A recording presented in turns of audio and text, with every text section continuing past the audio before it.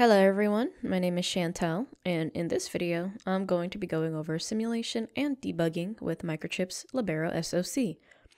It has its own proprietary simulator, but the design suite allows for third-party simulators, and Active-HDL's verbose and fast-performing environment provides lots of simulation and debugging tools, as well as efficient simulation time.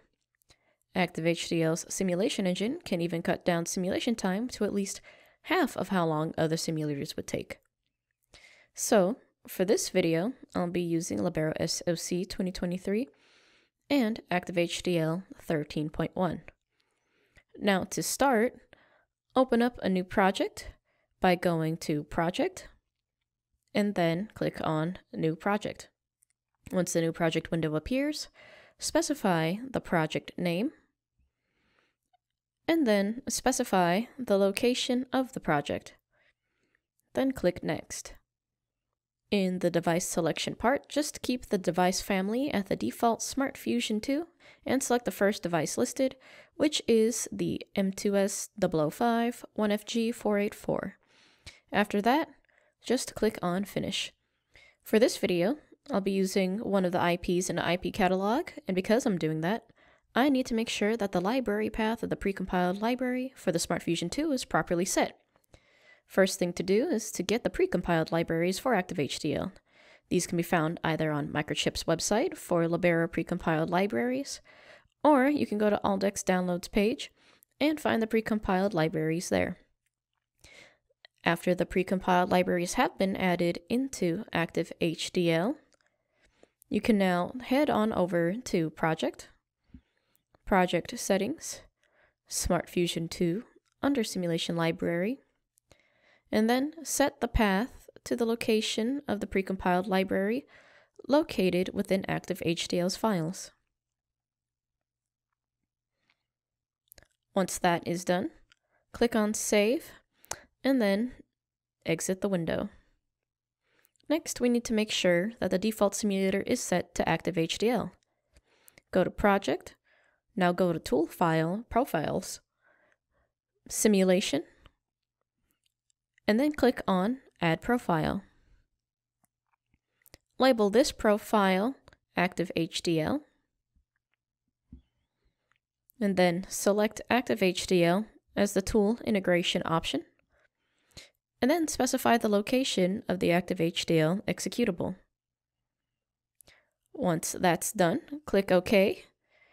Make sure Active-HDL is set as the active simulator, then click OK to finish. Now that we have our precompiled library set and Active-HDL is set as the default simulator, it's time to use one of the IPs in the IP catalog for simulation. To access the catalog, go to View, then go to Windows and then Catalog. Inside this tab, there is a search bar, and in the search bar, type in Test Pattern Generator. If you have never used a test pattern generator IP before, it would be grayed out, just like those other IPs that you see that are grayed out, and you would need to right-click and download the IP before using it. Once downloaded, double-click on the IP, and then click OK on the small pop-up window. Then the configurator window will pop up.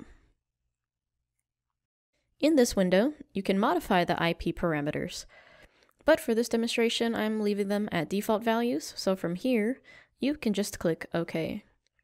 After a bit of time, a message should appear to confirm that the IP generation was successful. The files for this IP should now be inside of the project, as you can see in the Components window. With the IP now added to the project, we'll need to update the project hierarchy. To do this, go to Stimulus Hierarchy tab and click on Build Hierarchy. Then do the same thing inside of the Design Hierarchy tab.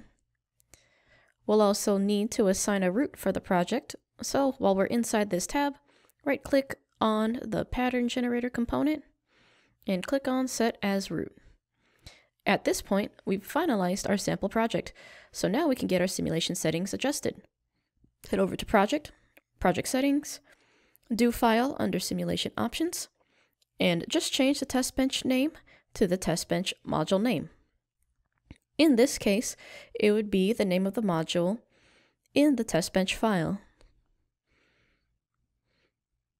And we could see it is labeled as pattern_test. So going back to our do file settings, we're going to change our test bench module name to pattern test. Once that's done, make sure to keep this box checked to use the automatic do file for now, and click Save. Now in the Design Flow tab, head over to Verify Pre-Synthesized Design, and then double-click on Simulate. A window will pop up and ask to associate stimulus. Select Yes, and then in this window, change the selection to User. Select the test bench file on the left-hand side, click Add, and then click OK. From here, Active-HDL will open up after some time, and then we'll be able to see that the simulation has successfully run.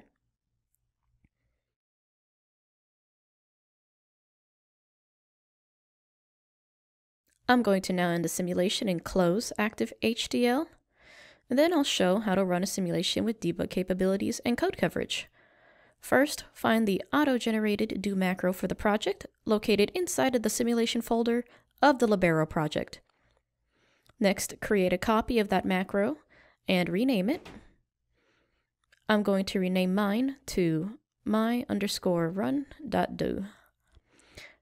Now open up the new do file in a text editor, and from here we're going to add some arguments to the command lines.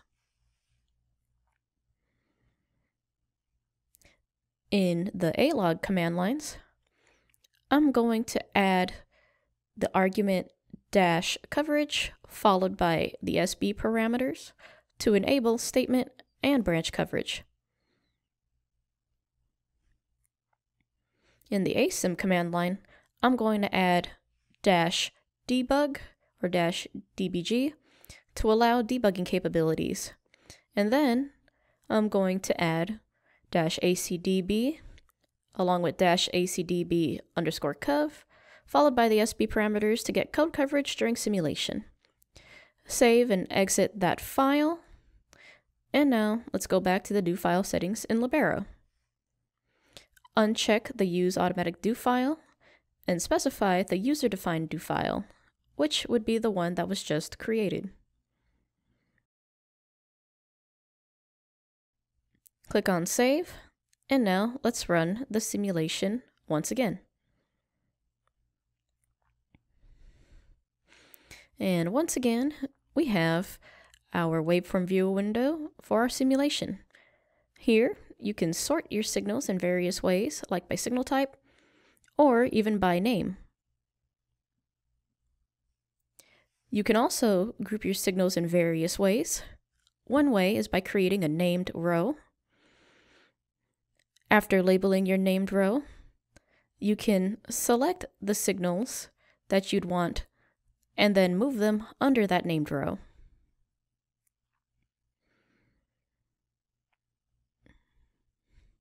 You can also select your signals, and after you've selected all your signals, you can right-click and then go to Create, and then create a virtual group from there. You can rename this virtual group as well, and you can expand that virtual group to see the signals that you've grouped in there. In this window, there's a comment tool that lets you insert comments into different parts of the simulation run.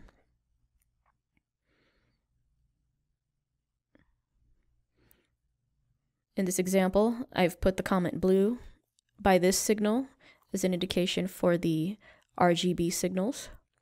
And then there's also a measurement tool that allows you to place measurements across one signal, or you can even place measurements across two signals. And during your simulation, you can track different types of events across a signal. For example, you can track rising or you could track falling edges. And these are just some of the many tools you can use for your simulation's waveform results in the waveform viewer. And now with debug enabled, you can easily reset the simulation, and you can use the different run buttons to run for a certain amount of time.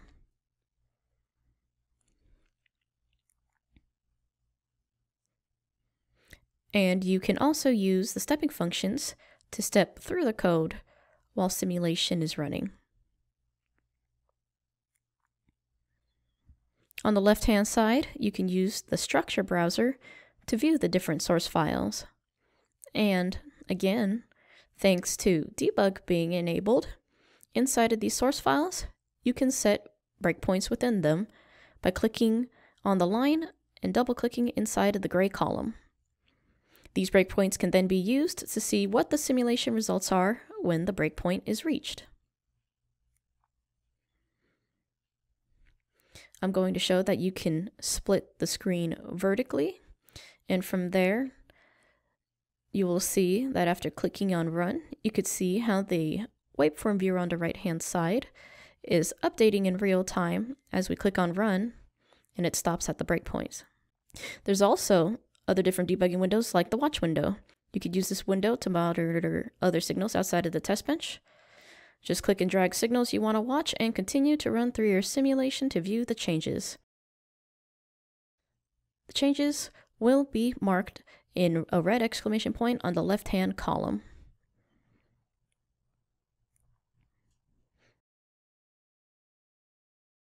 And now, the design can also access Active-HDL's advanced data flow, which can be used to view the design connectivity while simulation is running. Just highlight the source item in the structure browser, click Add to Advanced Data Flow, and it will automatically generate the visual. You can expand this diagram, and you can click on signals to highlight how they are connected. And by clicking View Trace, you could see more details on the different processes, instances, and signals within the area you highlight or click on. And finally, with our simulation data, we can now generate a code coverage report. While simulation is still running, head over to Simulation ACDB Coverage, then Generate Report. Leave just the statement and branch coverage checked, and now click on Generate. The console shows that the report was generated, and now we can open the code coverage report.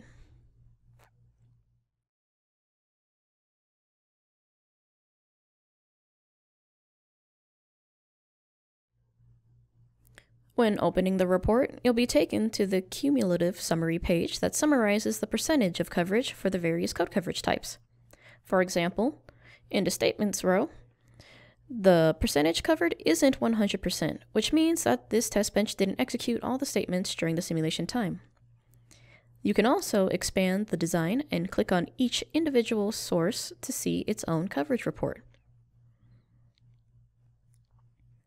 And below the design section, you can click on a process and see the statements that were not executed in simulation. In the right-hand side where the code is, these unexecuted statements are indicated in red. You can also see how many times each statement was executed during simulation under the hits column. And there you have it. We were able to simulate and debug a Libero project through Active-HDL and use many of its tools to gather lots of information on the design from simulation alone.